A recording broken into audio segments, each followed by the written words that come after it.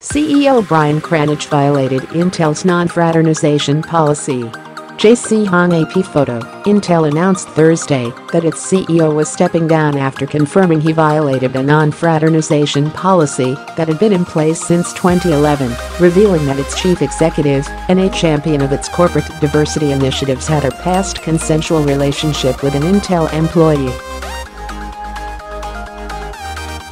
Yet in the number Me-Too era, more companies are adding similar policies or asking their attorneys to vet them, employment lawyers say, as they grow nervous about the increased scrutiny and mounting risks they face amid a deluge of sexual harassment cases being reported. "We are seeing substantially more interest in this area," said Jonathan Segal, a Philadelphia-based employment lawyer. "I'm seeing more companies ask about them. I'm seeing more companies add them to their anti-harassment policies. I've seen more companies look at them in their codes of conduct." Employment lawyers described a non-fraternization policy like Intel's, which limits sexual or romantic relationships between managers and employees they manage directly or indirectly, as relatively common.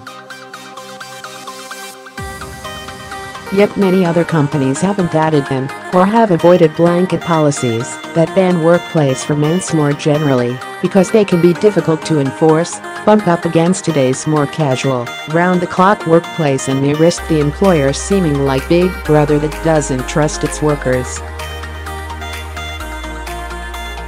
The higher interest in adding intimate relationship or workplace romance policies follows a period when companies have encouraged more informal workplaces, adding beer fridges in the office, planning social outings, and fostering cultures that promote a 24/7 work-hour mentality. Intel CEO resigns over past consensual relationship with an employee that violated company rules. "I think the pendulum has swung to where now, in the last 5 to 10 years, cool tech startups have to be places where everybody comes to have a darn good time," said Patty McCord, a consultant and the former head of human resources at Netflix.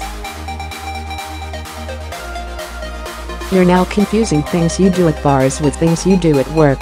As that informal and always-on work culture has grown," lawyers and human resources experts say, some companies have added stipulations where employees can report or disclose intimate relationships between peers.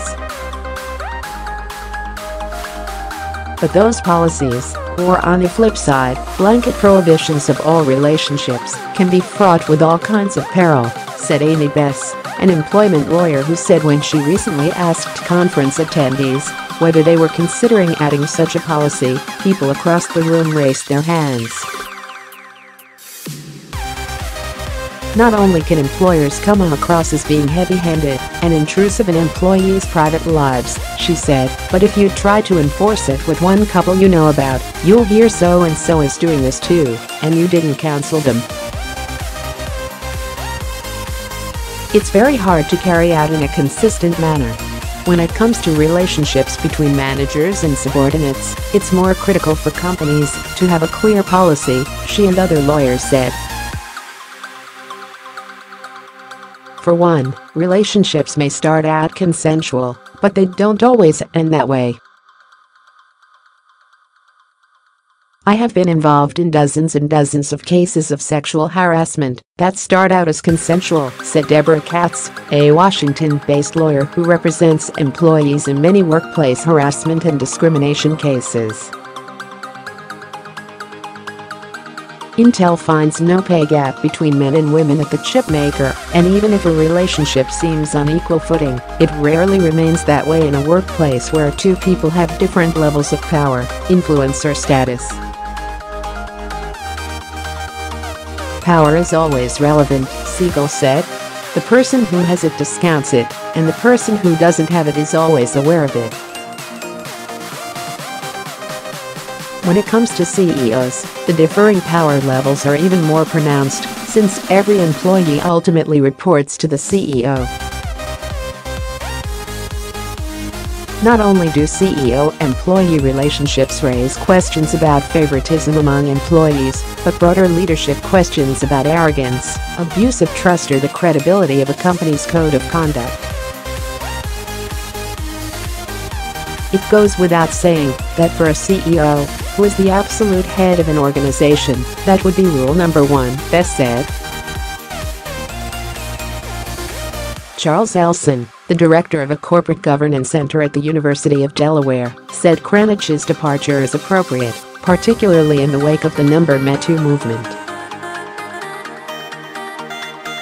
For CEOs, you can't say the rules apply to everyone else but you, he said. Fraternization is a petri dish which potentially leads to other problems including harassment. Read also, after sexual harassment cases, Fidelity's CEO has moved her office close to fund managers like On Leadership. Follow us on Facebook and Twitter, and subscribe to our podcast on iTunes.